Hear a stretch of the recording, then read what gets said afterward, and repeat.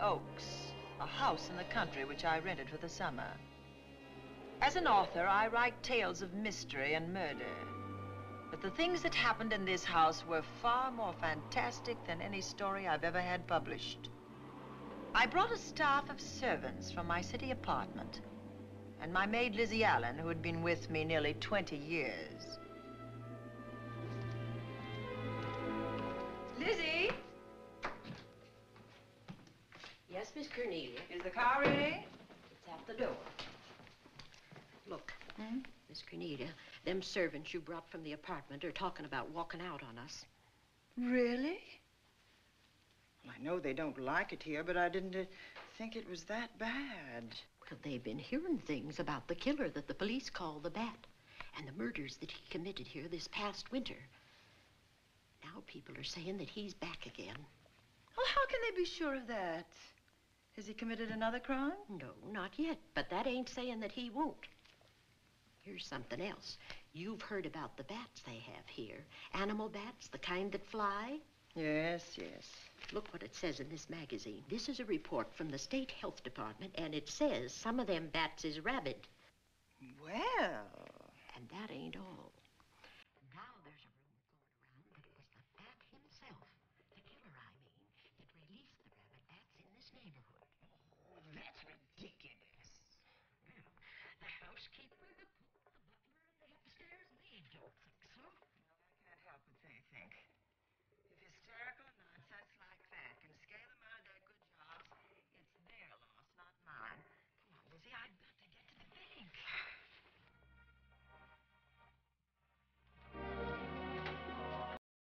Drive directly to Zenith Bank, Warner. I'm afraid we'll have to hurry. It's near closing time. I'll get you there, Miss Van Gorder.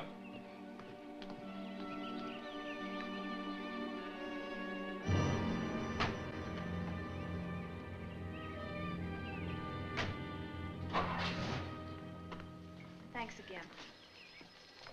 Miss Van Gorder.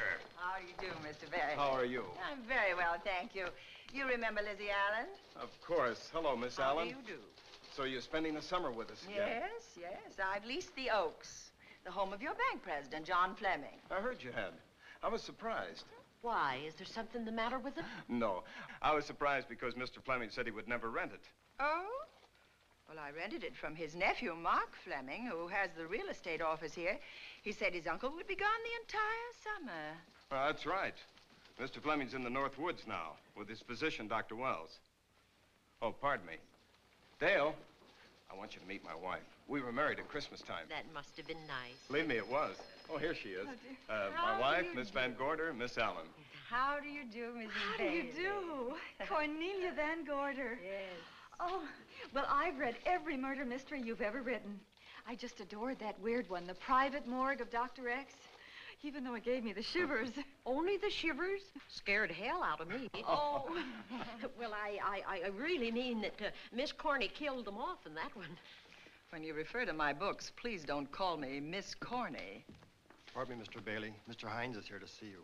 Oh, yes. Excuse me, please.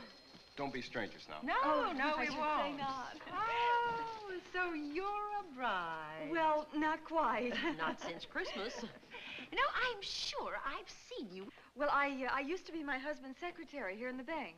Of course I remember. May I welcome our most distinguished visitor back to Zenith? Oh, that's very charming, but, Lieutenant Anderson. Lieutenant Anderson, of course. Chief of Detectives of the Zenith Police Department. This is Miss Allen. Miss Allen. How do you do? Lieutenant Anderson is one of our favorite citizens. He's on the bank's board of directors. Not bad for a policeman.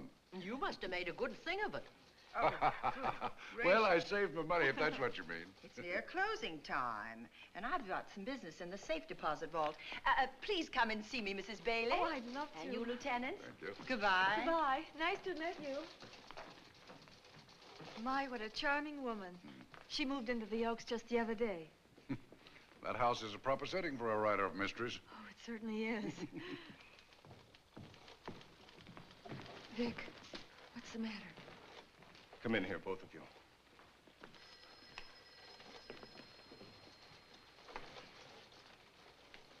Andy, we're we're in trouble.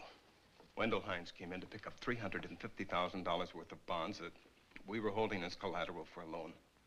They were kept in our special vault. Mr. Fleming and I are the only officers of the bank who have access to that vault. So? The Hines bonds are gone. That's not all. Other negotiable securities are missing. From what I can gather, short of a careful check, the bank has been looted of over $1 million worth of securities. You'll have to notify Fleming. I wish I could talk to him. Unfortunately, he and Dr. Wells are deep in the woods. They can't be reached by phone.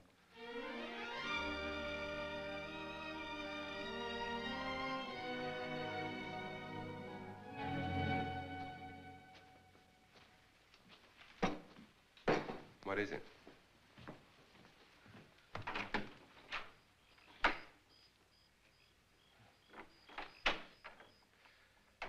I thought I heard someone on the path coming from the lake. Had an idea it might be that guide of ours. Oh, Sam won't show up until morning. It's a 20-mile canoe trip from here to civilization. 5 will get you 10. Sam has a message for me. I thought you told him at the bank not to bother you. I did, but they'll bother me. Doctor. Yes, John. What would you do for $500,000? Anything short of murder. Why not murder? Too messy. Too great a risk? For $500,000? Yes. I pinched $1 million from the bank. Well, I'm not kidding. I embezzled it. Not that I think you wouldn't do it if you thought you could get away with it. I got away with it. I'm not talking about currency. I took negotiable securities that could be converted into cash. I have the cash. In 10s, 20s, and 100s. Well, I'm your doctor, not your lawyer. Why tell me this? You'll find out why. Who's going to take the blame for the robbery? Bailey, the cashier. They'll never suspect me. I like Bailey. Well, so do I. I love the guy. I gave him his first chance. He has a lovely little wife. Charming girl. Was the best man. Where's the $1 million? In my family's tomb in Zenith. In the crypt with my father's casket. I don't buy that, John. No? No. You forget that I had you in charge when you were a very sick man. When you raved in delirium. And I heard you talk about a hidden room. Now, where else could you put a hidden room except in that mansion you built? That white elephant you call the Oaks. Look, everyone knows I have a bad heart. Now, who would doubt it if you wired the bank directors that my heart had faded? That I had fallen from a great height here in the woods. And that I was badly smashed up. You could ship the body back for burial and instruct them not to open the casket due to the condition of its contents. Well, you realize, of course, that we'd have to have a body to put in that casket, which means that we'd have to deal with an undertaker at this end. Of course. Well, where do we get a body? Couldn't we provide one of our own? How about Sam? Sam, our guide? Sam weighs about as much as I do. He's practically a hermit. He wouldn't be missed for a long time. The local undertaker would know him. Not if we made him look as if he'd been in a serious accident. But if Bailey's going to take the blame, why'd he have to do this? A jury might acquit him. In that case, I'd be a logical suspect. I could disappear, of course, but it's safer if they think I'm dead.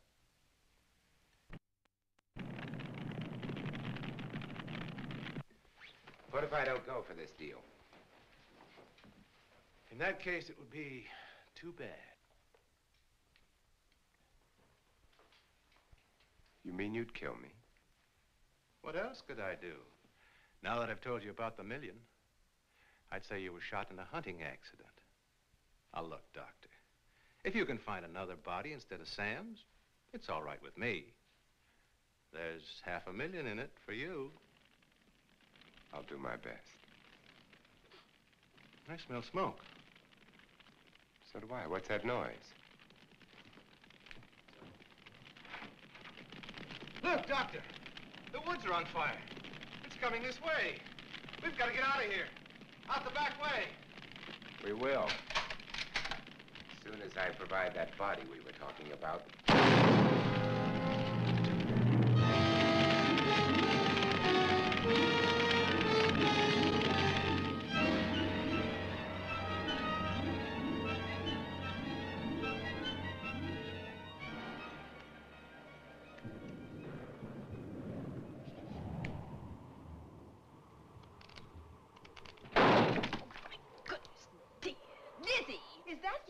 Yes, Miss Cornelia.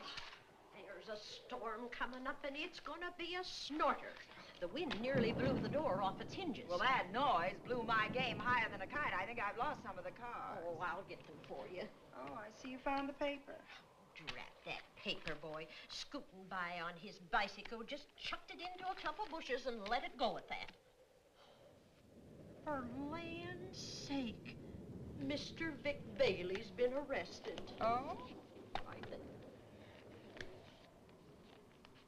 Victor Bailey, vice president and cashier of the Zenith Bank, was arraigned before United States Commissioner Alvin Fielding, charged with the embezzlement of over $1 million.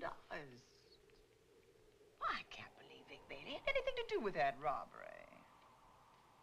Oh, well, I see our landlord is home again. Landlord? Mr. Fleming. Dr. Malcolm Wells is back in town with the body of John Fleming, president of the Zenith Bank, who was killed in a forest fire. Mr. Fleming will be laid to rest in his family's tomb on Friday. And I hope he stays there. Well, why shouldn't he? Well, this is his house. And ever since he died, some funny things have happened here. For instance? The housekeeper, the cook, and the butler said that they heard strange noises at night. And the upstairs maid swore that she met a man without a face coming up the back stairs.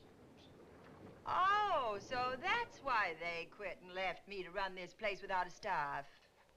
They didn't tell you, Miss Corney, but the truth is they were scared to stay. But you're still here, Lizzie. Haven't you seen anything? No. No, and even if I had, I ain't afraid of ghosts. They're afraid of me. Honest, Miss Corney, a spiritualist told me once that ghosts was allergic to me. But this Bat feller they keep talking about in the paper, I guess he'd be different. No, I don't think you would have the same effect on him. Oh, dear. What are they trying to do? Drive people away from this part of the country? Why, what does it say about the bat? Specialty seems to be killing women. My goodness, 2 of them in one night. All his victims died the same way, like their throats had been ripped open with steel claws. That's a charming little caper. I'll have to try it sometime. In a book.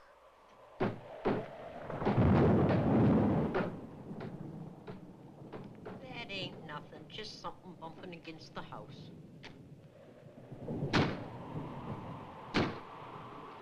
That's just the wind banging a door. Pay no attention to it. Listen to this. One of his victims who lived for a moment after she was found described the bat as a man without a face. Honest, Miss Corney, I think that woman must have been exaggerating.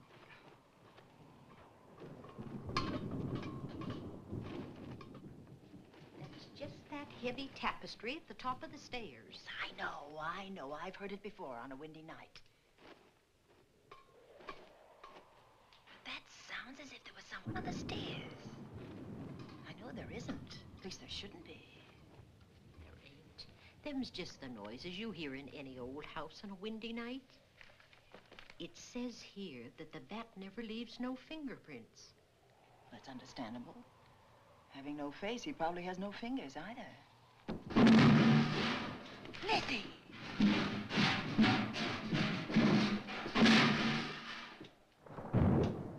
And that, I suppose, is the cat dropping its dentures. No, I don't think so. But I think it's something should be looked into.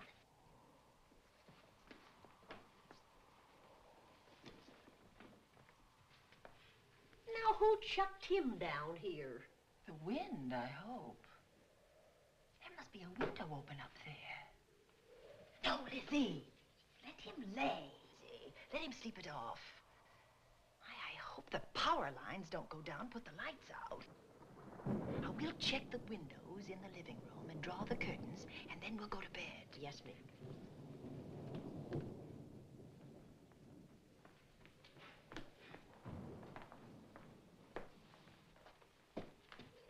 I won't be a minute.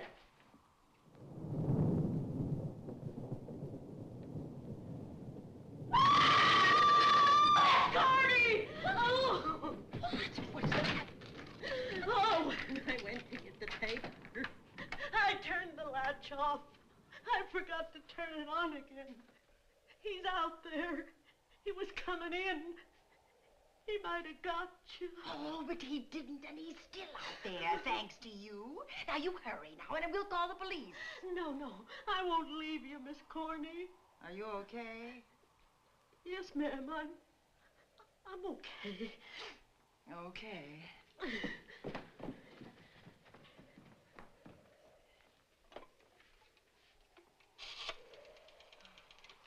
Operator? Give me the police department, please. Zenith Police Department. This is Cornelia Van Gorder. I'm living at the Oaks. We know about that, Miss Van Gorder. Just a moment ago, a man tried to force his way into this house. You're not alone there, are you? What about your servants? Well, I have none except my chauffeur, and he's away. He won't be back until the morning. Now, there's only 2 of us here tonight, and we're going to lock ourselves in my room. Now, if any of your men see anything, will you have them call me? I'll send officers over there right away. Oh, thank you very much. Come on, Lizzie. We're going to sleep in my room.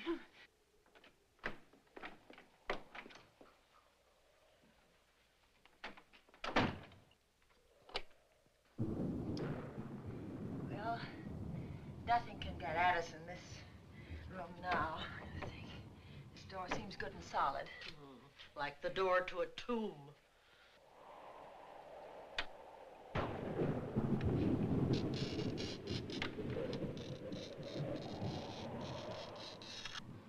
I think that couch will be comfortable. There's some extra bedding, you know. Yes, closet. ma'am. Let's see now.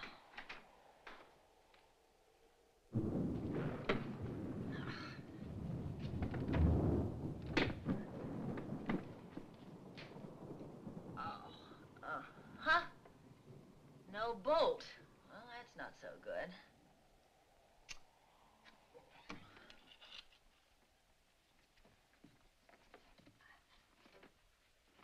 What's that for?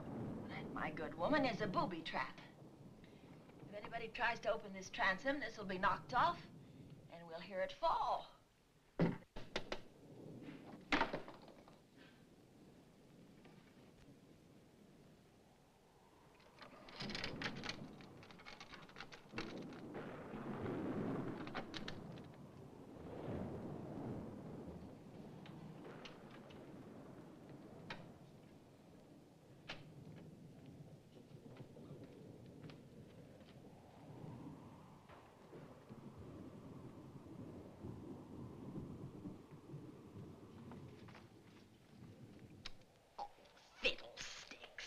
I forgot my night things, my robe, my gown, and my slippers. I'll go get them now. Now, wait a minute, Lizzie.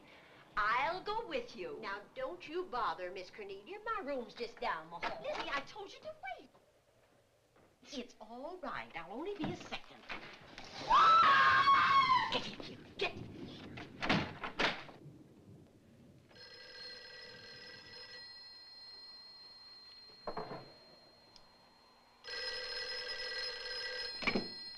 Yes? Miss Van Gorder? Yes? Zenith Police Department. There's a police car just outside your house, and the officers in it have reported that there's no sign of a prowler anywhere on the grounds. Oh, the man's inside now. He's in the hall, just outside my bedroom. Have your men break through the kitchen door and search this place from top to bottom.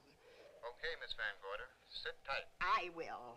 I have a gun, and I know how to use it.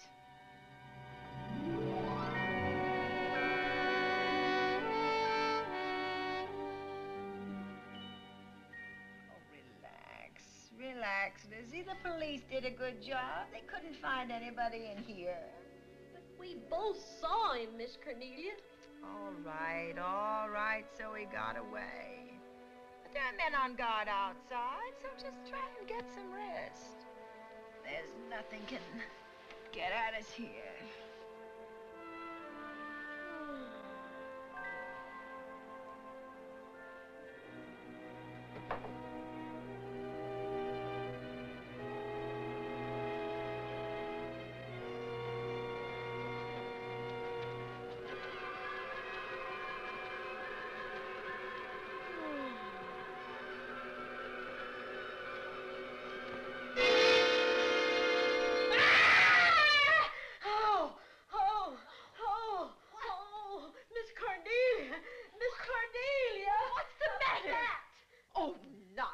You've had a nightmare. Maybe I did. But there was a bat in it, and it bit me. What? It flew in that closet. Oh, good gracious, Lizzie, you're right.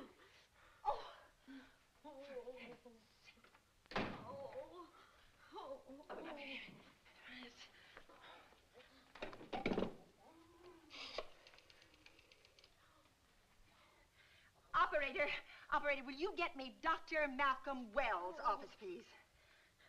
No, I don't know his number, and I have no phone book up here, but this is an emergency. Will you connect me with his office, please? Oh, dear, I'm going to get the rabies. Hello? Hello? Dr. Wells' office? This is a call service. Dr. Wells is out at the moment, but if you'll give me your name and number, I'll try to locate him. Well, this is Miss Van Gorder of the Oaks. My maid has just been bitten by a bat that may be rabid, and she must have treatment as soon as possible. And I was told that Dr. Wells was the nearest physician. I'll try to find him for you, and if I can't, I'll send you another doctor. Oh, well, thank you very much. Oh, he's out on a case. Oh, I hope it's not a delivery. A baby, I mean. They can be terribly complicated. it never bothered me none. Oh, Lizzie, you never had a baby. Of course I didn't. That's why they never bothered me. Oh, does it hurt, huh? Little.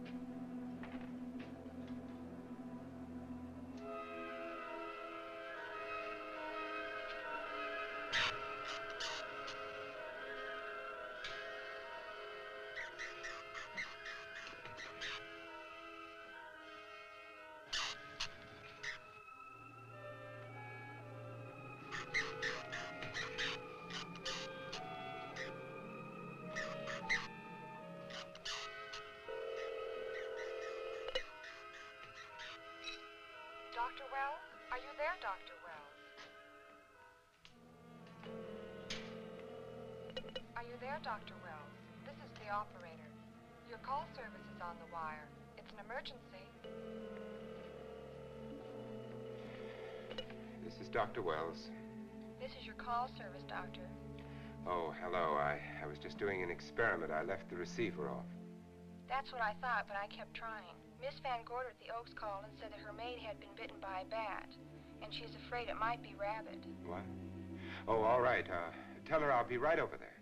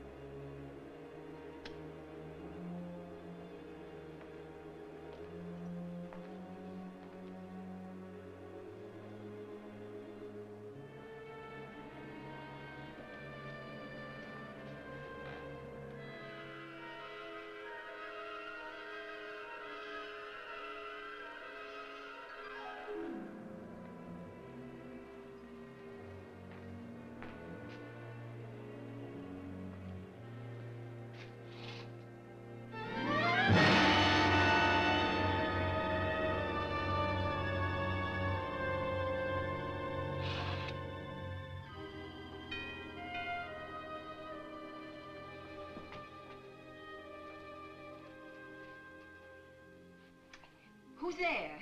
Dr. Wells. Come in. Good evening. Oh, I'm so glad they found you, Doctor. Well, I reached my office shortly after you called. How is your maid? Is she in any pain? No, she doesn't seem to be. Did the bat get away? No, I believe it's still in my bedroom. Oh, good. I'll want to examine it. There you go, Miss Allen. Now you'll feel better? Doctor, have I got the rabies? Well, I can tell you better after I've examined the bat's brain under a microscope. That thing's got a brain? Oh, you'd be surprised. Well, where is it? I think the little darling is in that closet. Oh. You know, it's a pity you leased this house, Miss Van Gorder. Why a pity? Well, my dear lady, I don't want to alarm you, but... Oh, well, after tonight, nothing can alarm me. Yes, I understand. It must have been terrifying.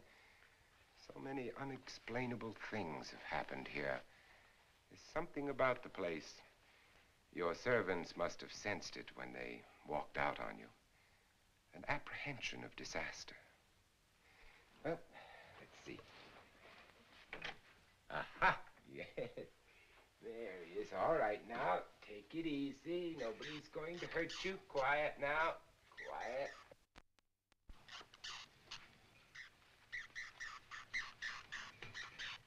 He looks quite normal. Doesn't seem to be sick at all. Oh, ain't that nice? I've been worried about him. Well, you should be. From his appearance, I'd say that he doesn't have any infection. In which case, you've had a narrow escape. Now, you take one of those tablets I left for you, and I'll guarantee you a good night. And I'll drop in on you tomorrow. Oh, thanks for everything, Doctor. Now, don't worry, I can find my way out. Oh, I know you can, but do let me help you. Oh, don't forget that once I'm gone, you'll have to climb those stairs alone. Oh, I'm all right. I'm armed now. Can you, shoot one of those things without shutting your eyes? Oh, Doctor, there are guns in every book I've ever written. I don't write about things I'm unfamiliar with.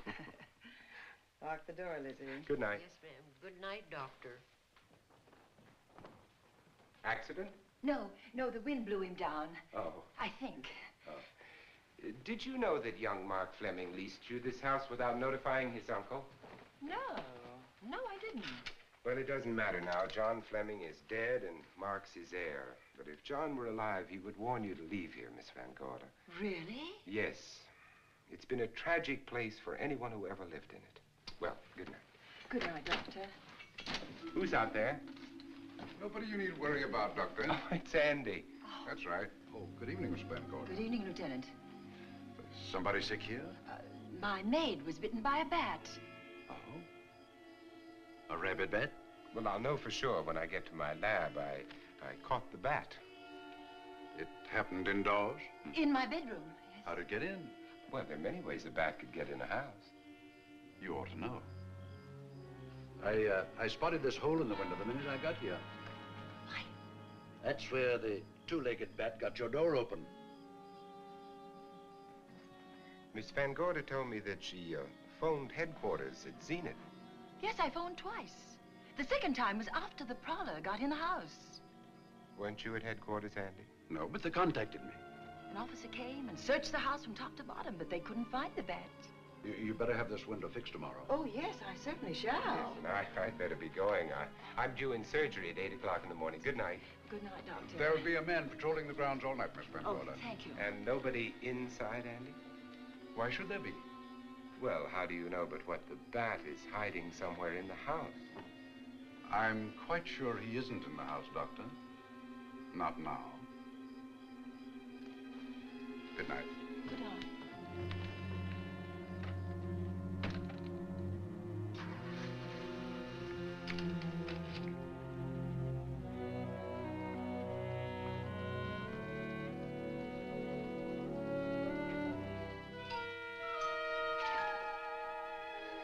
Hi, Andy. Hello, Mark.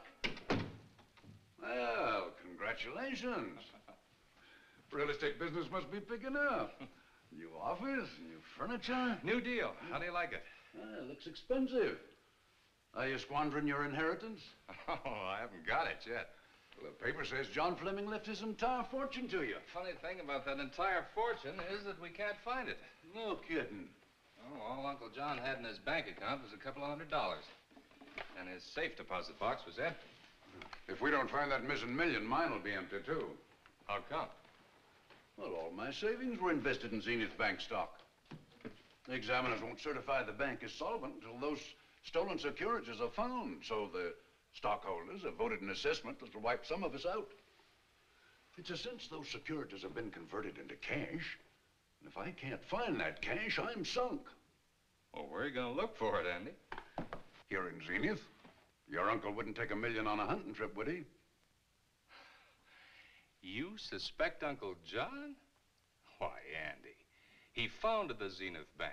That'd be like robbing the family tomb. You think he wouldn't? Well, besides, Vic Bailey's fingerprints are all over the vault. Now, they didn't find any of Uncle John's fingerprints. Because he wiped them off. Can the defense prove that? They'll try to. Judy Hollander, Bailey's secretary, is a defense witness. And they believe her testimony will have a powerful effect on the jury. Oh, well, she has a powerful effect on me. Judy's a doll. Here's the book you mentioned, Judy. It's your newest one. Yes, it's just been published. You can have that copy if you wish. Oh, it's a first edition and you've signed it. Yes, of course. Thank you so much. May I serve tea now, Miss Van Gorder? Yes, please do, Warner. Thank you. Well, I see you've engaged new servants. Yes, of course. Well, how did you persuade them to live in this house? Well, Jane Patterson, my new housekeeper, knows this house better than you do, Doctor. Oh? She worked for John Fleming. And Warner was my chauffeur. Chauffeur turned butler? Yes, it's incredible. He can play any part at a moment's notice. Did you get a plumber, Warner? No, we can't get a plumber for 3 days, madam. What about that leaking pipe? The basement will be flooded in 3 days. Well, the pipe is no longer leaking. You mean it's dried up of its own accord? No, not quite. I packed the elbow where the water was coming out. Packed the elbow? Well, where did you learn how to do that? Well, into each life, a little rain must fall, and a careful man learns to keep himself dry. Now, is there anything else that you require, Miss Van Gorder? No, not at the moment, Warner. Thank you, madam. Now, there's a character. How long did you say that he worked for you as chauffeur? About 3 months. Well, I hope he doesn't have a police record. My dear Dale, it may interest you to know that the last night of his life, John Fleming told me that he loved your husband like a son. If Fleming were alive today, he would be fighting to prove Vic's innocence. Could Mr. Fleming prove his own innocence? Miss Van Gorder, can there be any doubt about it? There will be when Miss Hollander testifies at Vic's trial. Oh? You know something that we haven't heard yet, Judy? Something I saw with my own eyes. She's not permitted to say what it was. My dear girl, I wouldn't think of asking her. But let's assume for a moment that Fleming did steal the $1 million. Now, what would he do about it? Where is it? Hidden someplace where he could lay his hands on it without getting caught in the act. Now, if I was writing this, instead of living in the middle of it, I'd hide it right here in this spooky old house. Under a loose floorboard or up a chimney? If Mr. Fleming had the nerve to steal $1 million, he'd make his plans well in advance. I'd say he'd prepare a place to hide it. Possibly when this house was being built. Now, I rented this place from Mark Fleming, his nephew. I wonder if he'd have the floor plans. I'll ask him. Yes. Lizzie, will you bring Mrs. Bailey the phone? Oh, you ask him now. His number is Summit 7537. Oh, thank you, Lizzie. Summit 7537. Not bad, eh, Andy? That means new business. Now, you see, somebody wants to buy a house. Mark Fleming speaking. Oh, hello, Dale. Well, hang on a minute, honey, while I see if I have him. It's Dale Bailey, all excited. Miss Van Gorder wants to know if I have the floor plans of the Oaks.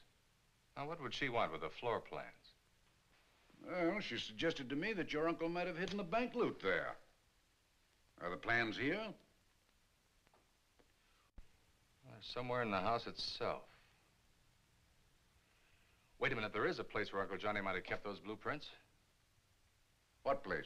Well, I heard him talk about it a good many years ago. I can't be sure of the exact location. Anyway, I don't think the old boy had the guts to steal $1 million.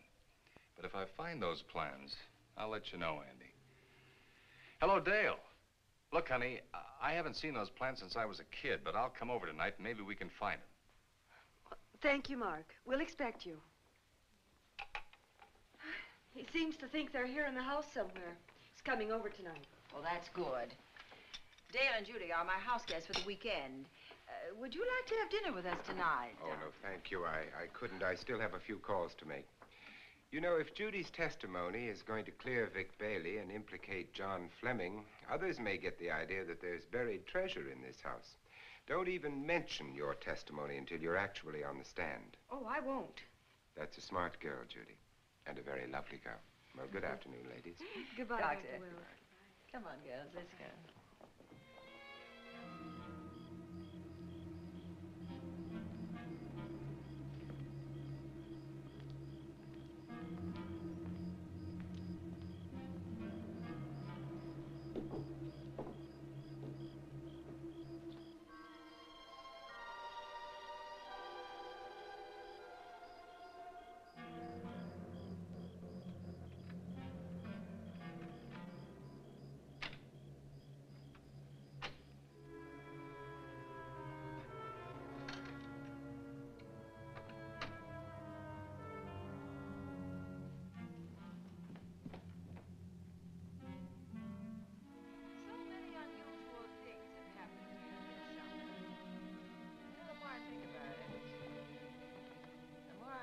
I should be putting them down on paper.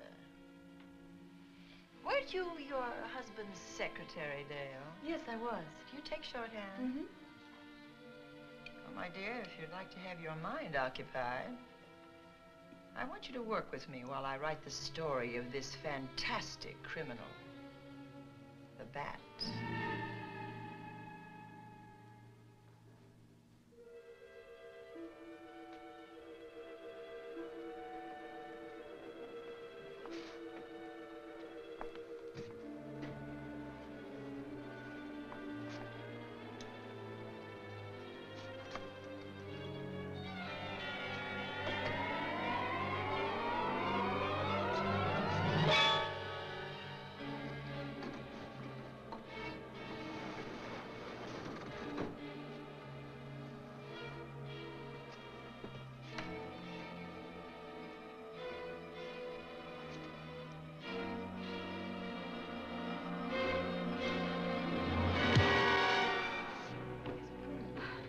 Wonderful dinner. Thank you. It's really nice. It's a good dinner, Lizzie, as usual. Wonderful. Oh, what a lovely piece of silver. It's an original, isn't it? Yes, they still use them in England for buffet breakfasts. Some hot water in the bottom.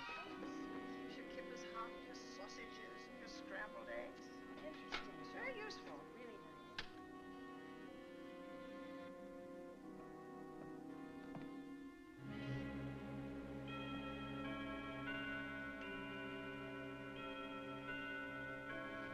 That clock hasn't struck the hour in the last 10 years, if I'm to believe what Mark Fleming told me. Why is it angled away from the wall like that? I don't know. Somebody must have moved it. Lizzie, very likely when she was dusting. Wait a minute. Did you know there's a door in this paneling? No, I didn't. Oh, my gracious, so there is. Maybe it opens to a secret passage. Oh, certainly to a secret something. This is exciting. Who knows, girls? Be about to stumble on that missing million. Oh, this is... There's a panel. There must be some gimmick to it. There always is. Yes, it moves. It moves. It moves. Oh, look.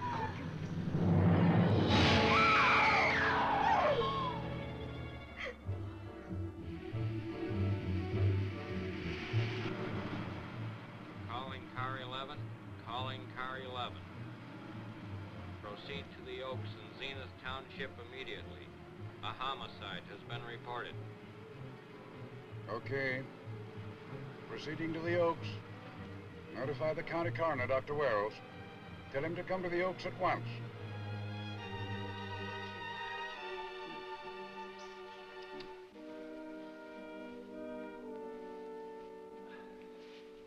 Horrible. As if his throat had been torn by some creature with fangs or claws. That's his sign. We found it on the others he killed. I'd hoped those reports that he was up to his old tricks again were pure imagination, but apparently they're based on fact. He's come back. Back to the scene of his kills. Yes, that's who I mean. That's who did this. The bat. Who found Mark? We all did. And it's Dale and Judy and I. Lizzie was in the dining room. This is my new housekeeper, Jane Patterson. You know, she worked for John Fleming. I know her. Where were you, Mrs. Patterson? In the kitchen, cleaning up. I cooked the dinner tonight. Did you know that the secret closet was here? No. It was behind the grandfather's clock. Well, it was I who found it, really.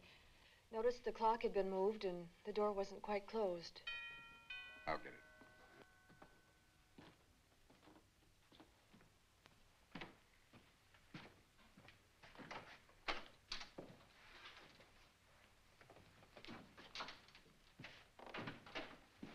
Who is it?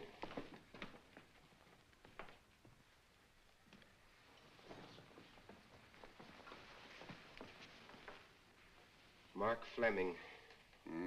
As coroner, you saw the same wounds on the others. How long's he been dead? Oh, I'd say about a half an hour. You believe it was the bat? That's a bat's trademark. Perhaps he's still in the house. That's possible. Why should he be? Because he's looking for something, and like you, he believes it's here. And he's a persistent killer. I would advise you to get out of this house as quickly as possible, notwithstanding our expert police protection. Have you called the morgue? They're on their way here. Oh, good. I want to examine the body before they get here. May we take it into another room? Yes, to the sunroom in the back. Thank you. Give me a hand. Excuse me.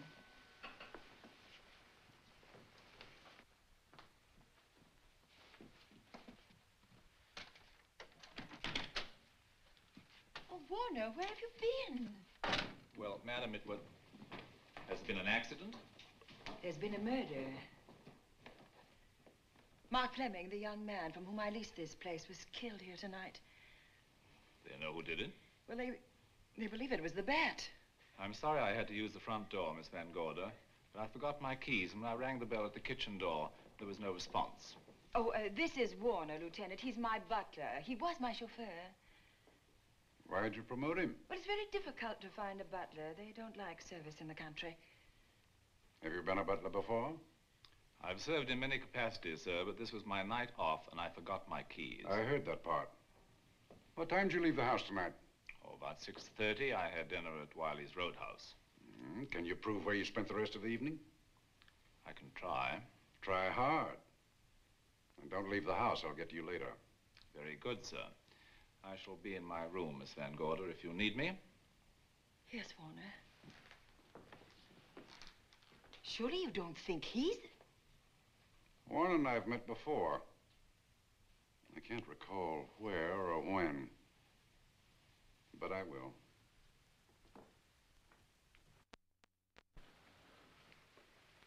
There'll be a crew here shortly from headquarters, dusting for fingerprints, taking photographs. But in the meantime, Mrs. Patterson, you aren't leaving the house tonight, are you? No, Lieutenant. Don't. I'll talk to you in the morning. Good night. Good night, sir. Good night, Miss Van Gorder. Dale, I was with Mark Fleming this afternoon when you talked to him about the floor plans of this house. I heard him tell you he was coming here tonight.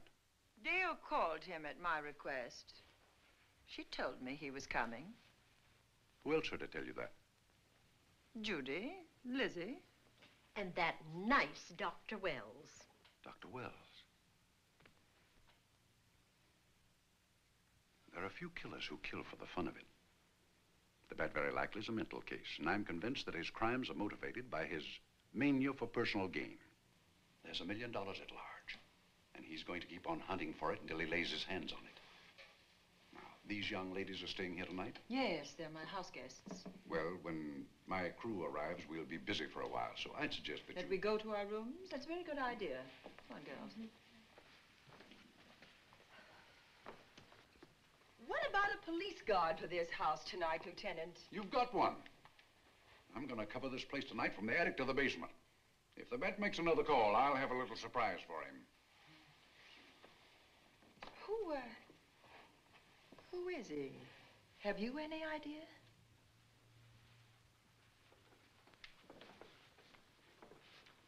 He could be anybody. So far, there are clues to his identity, but nothing we could take before a jury. I'm afraid we must look higher than the criminal world. He may be a merchant, lawyer, doctor, scientist, one of the pillars of his community. Ladies, lock your doors tonight. Stay behind them. I promise you you'll be safe. Good night. Good night, Lieutenant. Good night.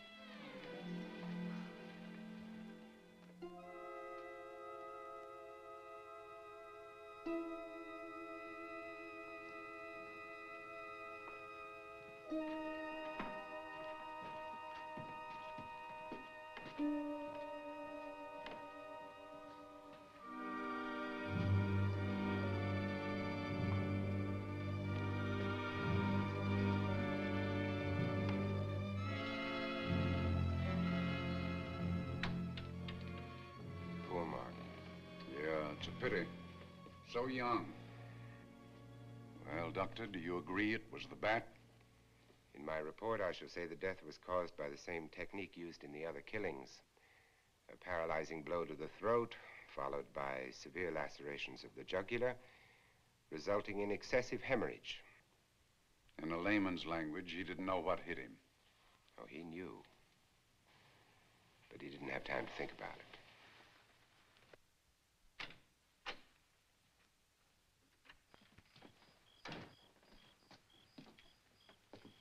Staying here tonight, Andy? Well, until I check the doors and windows, but I'll be back bright and early in the morning. Neither snow, nor rain, nor heat, nor gloom of night stays these couriers from the swift completion of their appointed rounds.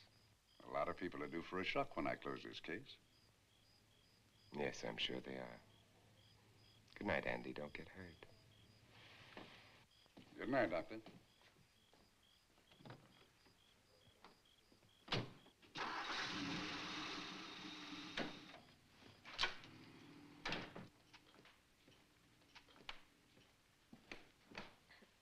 You know, I think we'd better let you get some sleep. Oh, Lizzie and I share this room for mutual protection. You know, one night, a storm blew the wires down, put the lights out, and I went out the next day and bought a half a dozen of these things. You better take one with you, Dale. Oh, thank you. We'll go across the hall now. Are you sure there's nothing else you need? Oh, no. Quite sure. We'll be all right. Well, if anything bothers you, you just sing out, and 2 strong women will come to your rescue. Oh, nothing will bother us. Not with Andy on the job. No. Well, good night. Good night. Good night, girl. See you in Don't worry, everything will be all right. We won't. Good night. Good night.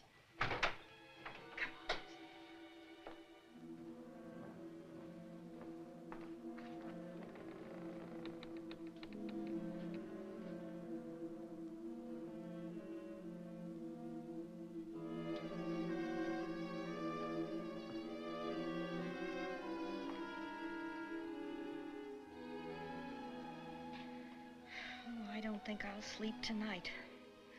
Me neither. All I can see is poor Mark Fleming staring at us. I thought that when people died, their eyes closed, as in sleep. Don't think about it. I'll bet you're thinking about it.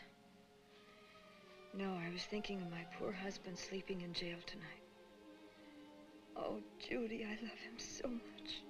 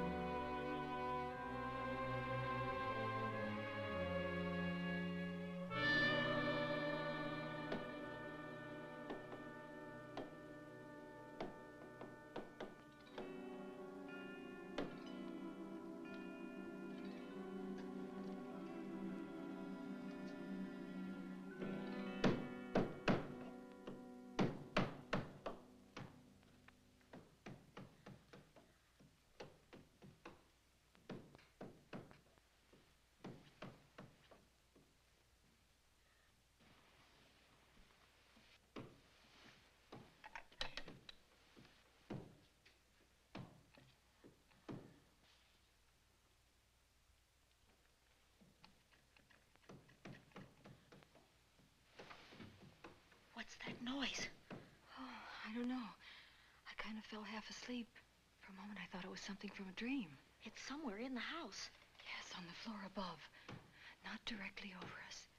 Probably a room overlooking the driveway.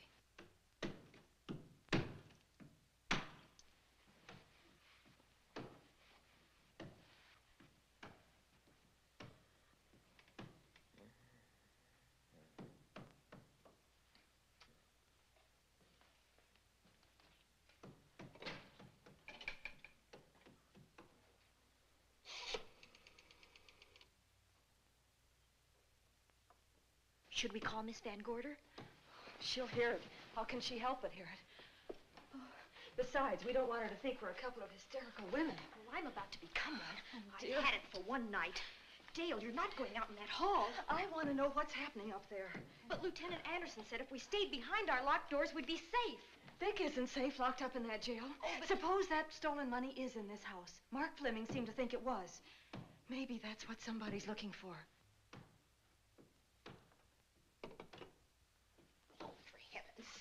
Don't you hear that awful noise up there? Now, Lizzie, you've just got to stay awake. The house phone and the outside phone wires have been cut, and we can't get help. Where's that policeman? Oh, I don't know. Something must have happened to him. Now, go on, get on your robe. Oh, Dale, please don't go up there. I've got to. Think what it could mean to Vic. Now, you stay here. Oh, no. If you go, I go.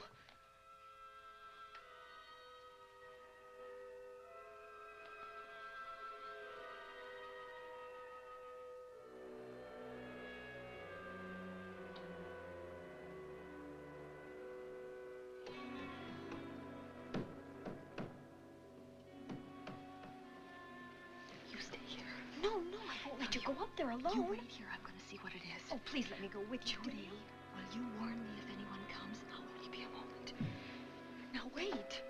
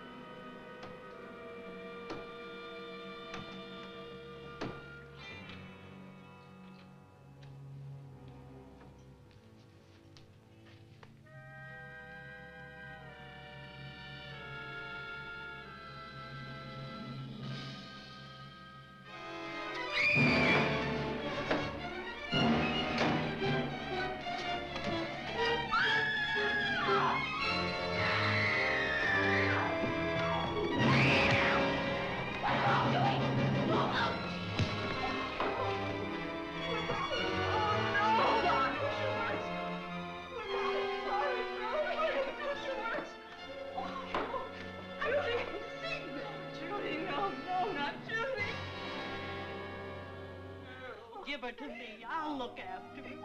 With her. Oh, Dale.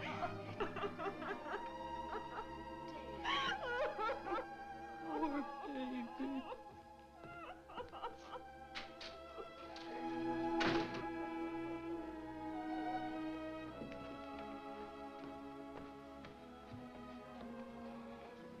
Judy.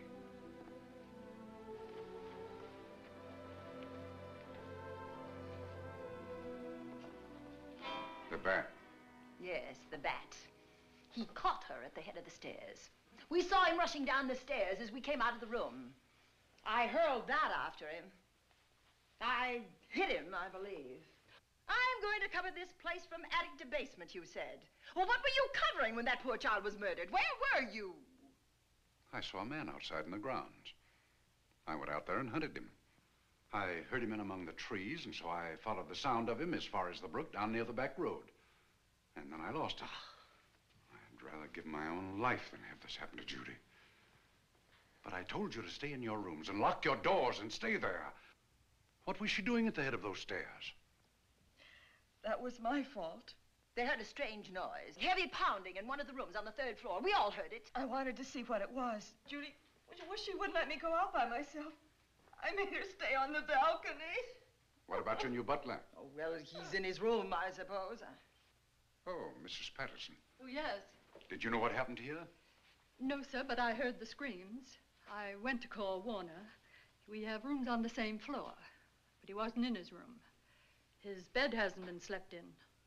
If Mrs. Patterson heard the screams, Warner could certainly hear them. You're quite right, sir. I heard them. Oh, you did? And where were you?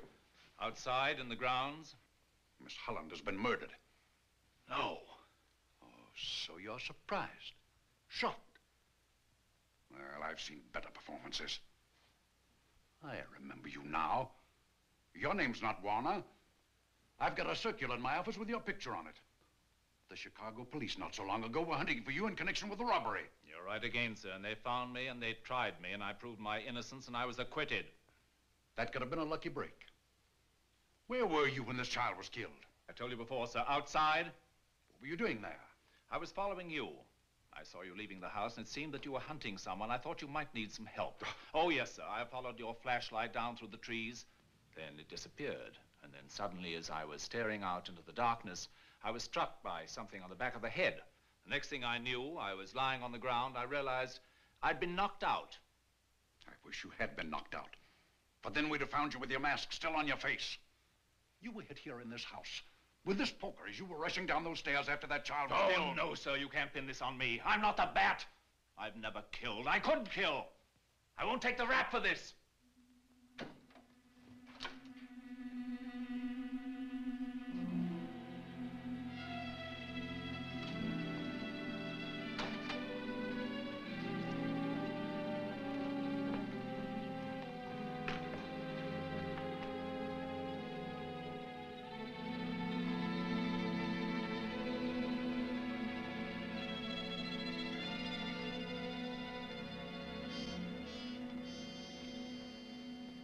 Doctor. We have another case for the county coroner. You see, the bat came back. Why did you come back, Doctor? Well, I had an accident about a mile down the road. The right rear wheel of my car came off and I plunged into the ditch. This was the nearest house, so I came here to call for help. I thought I'd find you around, Andy. Physician, heal thyself. You must have been hit by something on the back of your head. I told you I had an accident. So you did, Doctor. So you did. I could be wrong. But maybe I'm not. We shall see. All right, dear, let's start a new chapter. For days, the murders held the headlines. Lieutenant Anderson grilled us and ransacked the house from top to bottom. Warner was not placed under arrest, but his every move was watched. At night, except for a detective on guard in the house, the police and the reporters left us alone. And on one of those nights, without telling Lizzie or anyone else, I pursued a secret investigation of my own.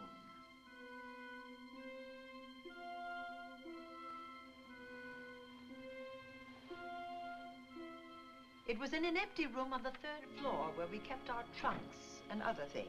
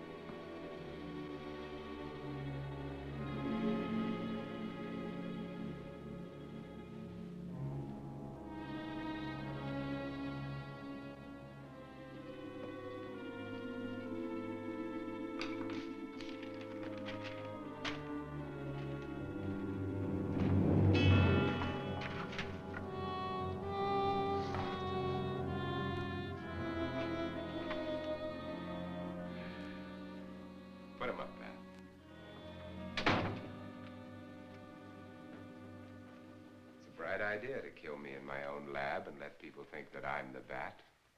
But you had to kill me first. What was it to be, ambush? And clever as you are, you're not smart enough to do that. Nor were you smart enough to find the money, though you came quite close to it. But I know where it is. And when you're dead with that sign pinned on your chest, I'm going to collect it and live happily ever after. He destroyed himself. How true that will be. Well, goodbye, Bat. Here's a serum that will heal you whether you're rabid or not.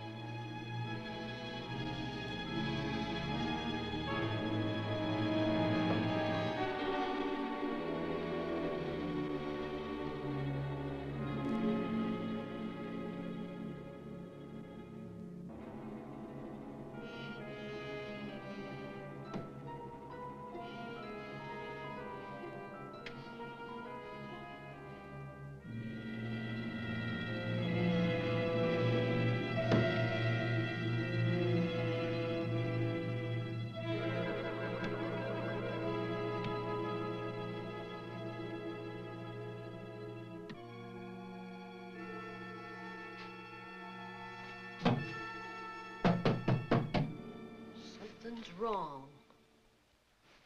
Something's wrong.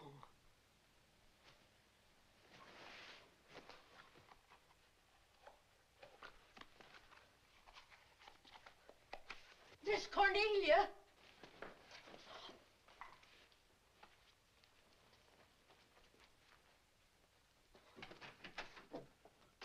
Miss Cornelia.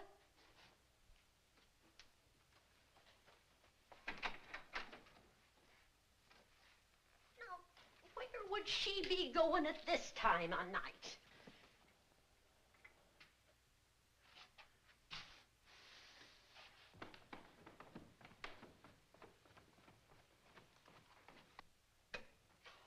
Well, land's sake.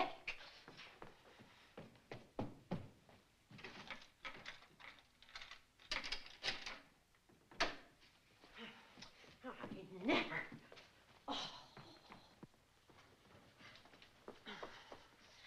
Mr. Davenport. Mr. Davenport. Oh, a fine thing. The door unbolted, the chain off, and you asleep on the job. Wait till Lieutenant Anderson hears about this.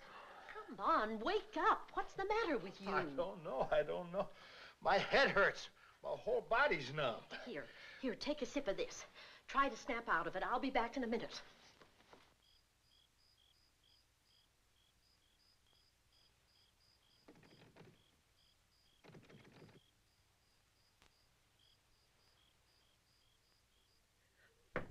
Hurry, will you? It's Lizzie. I'm terribly worried. I can't find Miss Cornelia anywhere, and something's happened to the policeman. I don't know what. Get Warner. Bring him to the drawing room. Tell him we need him.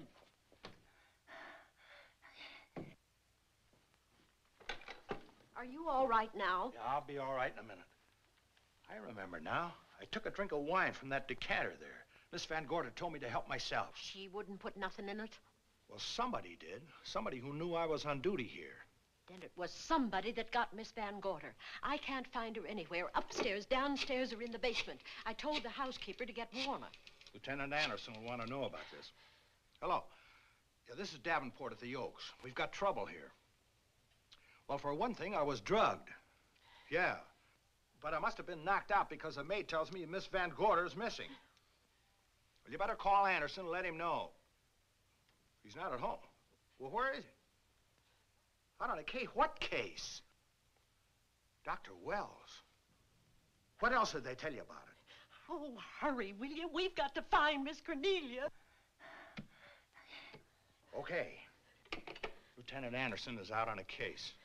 Dr. Wells was found dead in a room next to his garage, murdered. Dr. Wells? There's something queer about the killing of Wells, but headquarters won't talk about it. Lizzie, Warner isn't in his room. There's no sign of him anywhere. And I was supposed to keep an eye on that guy. Where's Miss Cornelia? That's what I want to know.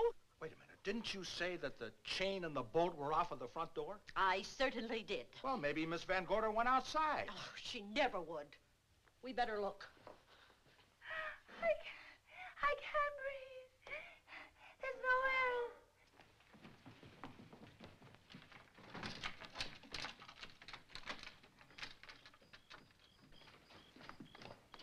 Miss Cornelia. Oh, Miss Van Miss Gorder. Cornelia. Miss Cornelia. Miss Van Gorder. Look. There's a light in that room on the 3rd floor.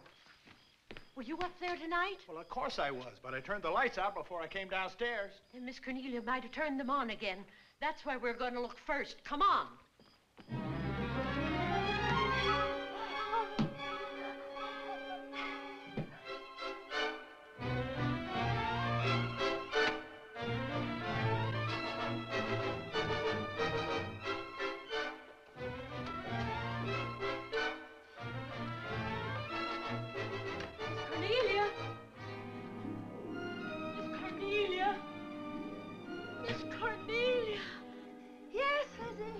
I'm here.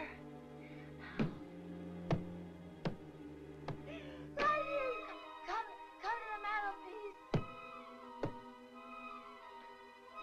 Here we are, Miss Van Gorder. What do we do now? Over the mantel, there are 5 panels. Strike it with your hand.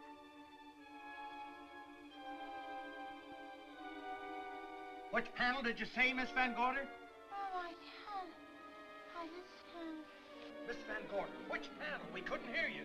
She said strike it. What difference does it make which panel? Strike them all. Look.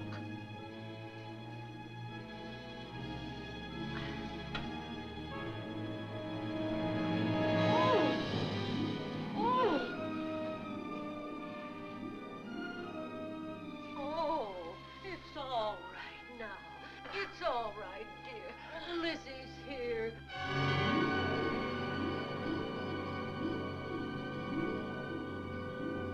Feeling better? Yes, much better. We'll take you to your room. Oh, no, you won't. I'm going to stay right here. I'm quite all right.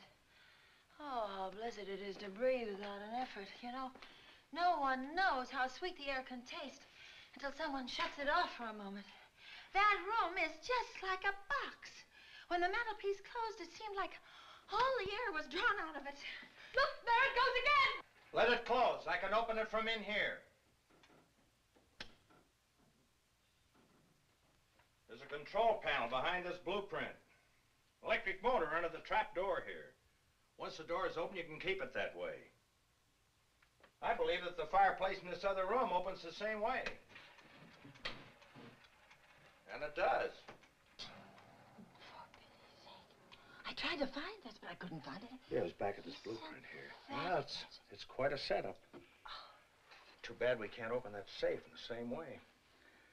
Take an expert to crack this box or a shot of nitro. Well, maybe that's what the bat had in mind. Could be. Seems he's on the prowl tonight. Miss Van Gorder, Warner has disappeared. And Dr. Wells has been murdered. Dr. Wells? Lieutenant Anderson's on that case right now. Well, does he know what happened here tonight? They got word to him. He'll be here any minute.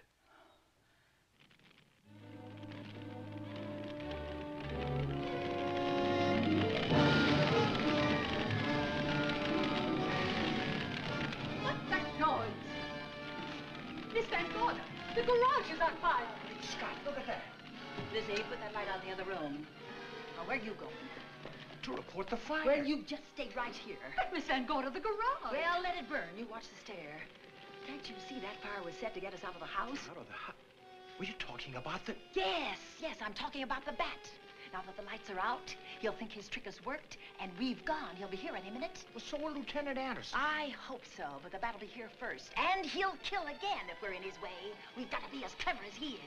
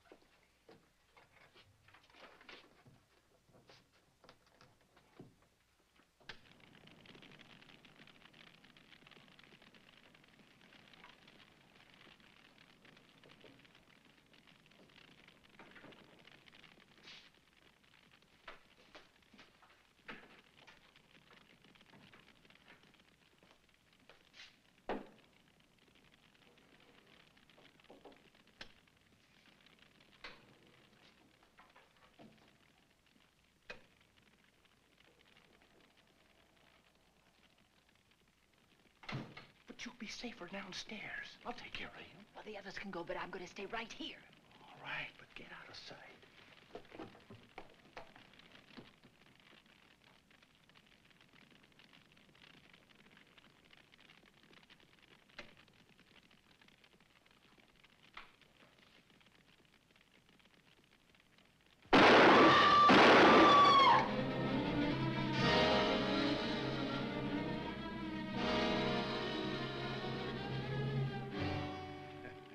Let's face it, ladies, and get it over with.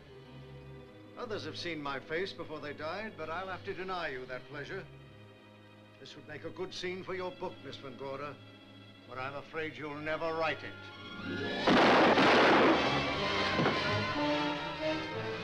That is Warner. I could tell. You misjudged me, Miss Ellen. Warner! I don't like being a murder suspect, Miss Van Gorder. I was headed for a plane, but halfway to the airport, I changed my mind and came back. I'm glad that I did.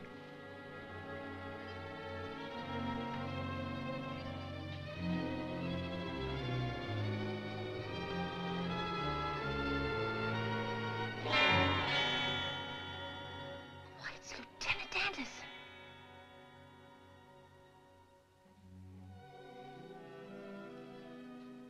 Yes, it was Anderson. He discovered the secret of the hidden room and was waiting to get into it and open up the safe. We found the money in it, a little over $1 million in tens and twenties and hundreds. Good old Andy. With all his ill-gotten gains invested in bank stock. It's rather a clever way to hide stolen money. In the open, as it were, and so respectable. But don't try it.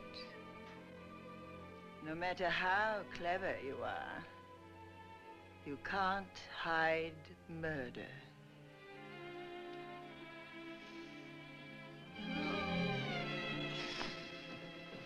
Well, that's it, Dale. That's the end.